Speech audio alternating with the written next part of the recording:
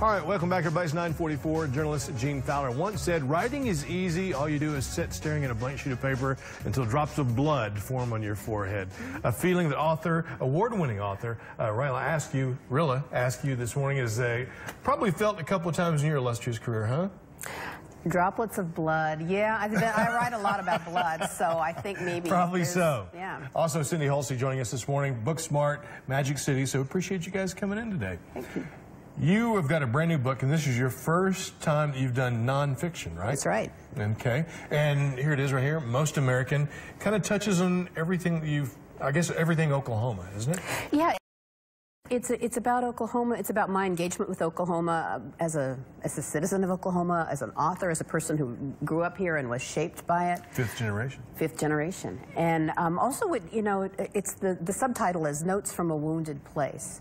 And so I deal with a lot of what I consider Oklahoma's wounds and how coming out of this place has helped shape my work and shape my engagement with the world. So the things that I dealt with in my fiction for years as a novelist, I now have articulated in nonfiction. So they're essays, but they're really creative nonfiction because they sort of, traverse the line between essay and memoir. You know, it's one of those things, too, when you started talking about some of the things you've written about, and I started to think all the things that Oklahoma as a state has gone through, the Dust Bowl and Depression, and then race riots. And those are the subjects, those have been the subjects of my novels. So a novel about the Tulsa race riot, Fire in Beulah, a novel about the Great Depression and the Dust Bowl, Harp Song, a novel about the westward settlement of Oklahoma, the Mercy Seat. And so all of those things I think about in an abstract way as well, in terms of the ideas of those things. So the fiction explores those elements in story and character, and the nonfiction says, how did we get here? What is it that has shaped us as Oklahomans? And you'll be talking to a lot of readers about that coming up as July 10th, is that right? Yes, Monday night Rilla will be at the Central Library, and we love partnering with the library for our events. Book Smart Tulsa is sponsoring this with the library, and of course Magic City Books will be open in November in the Brady Arts District. So Rilla is one of our favorite writers, and we're very pleased to bring her to the library. You always like it when someone says favorite writer, don't you? I do. I do. In this case, it's true.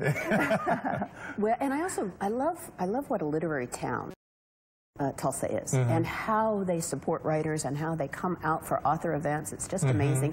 And so what Magic City Books and what Book Smart Tulsa do in combination with the library and with other organizations is amazing in terms of the forum that it gives for people who love to read books, who love to talk with authors, who love to engage with the ideas that are in books. Started saying that you lived at one time in what people would call one of the more literary towns in our country, and that's New York, but you came back here to live here, choose to live here. Is it because of that very reason that you... Well, Oklahoma is really the source. It's the source of everything that I write and have written so far. But it's beyond that. It's home. I love the landscape. I love the people. I don't always love everything about us. There's like with family, there's the good and the bad, and the ugly and the not so pleasant. But for the most part, it's just so deep in my soul and my being that when things change. I mean, I've lived in New York 35 years. But Oklahoma always pulled me home, and so when I got the opportunity to come down, I teach at the University of Oklahoma, I teach creative writing there. When I got that opportunity to come relocate here and be a full-time citizen in Oklahoma again, I took it. Yeah, Oklahoma is okay, you know. It is. Yeah, it's a little more than okay. Exactly. Yeah, it's a little more than okay. Well, appreciate you both coming in today, and again, July 10th, Central Library. Yeah, July 10th, which is Monday, 7 to 8:30. All right. 8:30. Excellent. We're going to have fun. Both. Yeah. Yes. Thank you both for coming. I can tell you guys are going to have a good time.